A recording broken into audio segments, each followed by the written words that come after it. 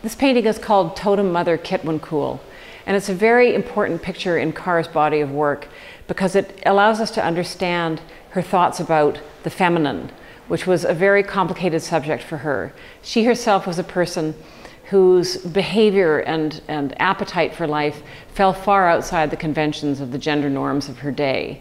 And she also lost her mother very young, which was a very traumatic event for her and left her feeling, I think, rather bereft for life. And so there's some complexity around the ideas of the mother and the feminine in her work.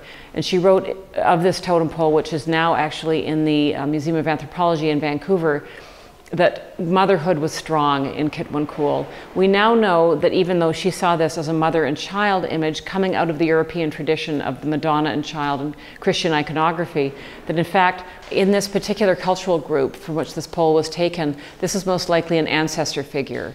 So it's an interesting projection on her part that she sees it as mother and child, and we can understand why she made that leap.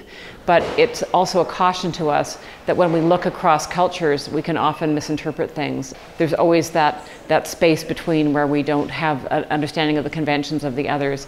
There has been some controversy around Carr's occasional leaps and forays into making these kinds of interpretations about First Nations culture by some theorists more recently. But I think in this exhibition, what we're trying to do is really commend her curiosity and her passionate engagement, rather than making the claim that she necessarily was a cutting-edge anthropologist of the day. Her engagement with the material was of an entirely different order than that, and deeply, deeply personal at its root.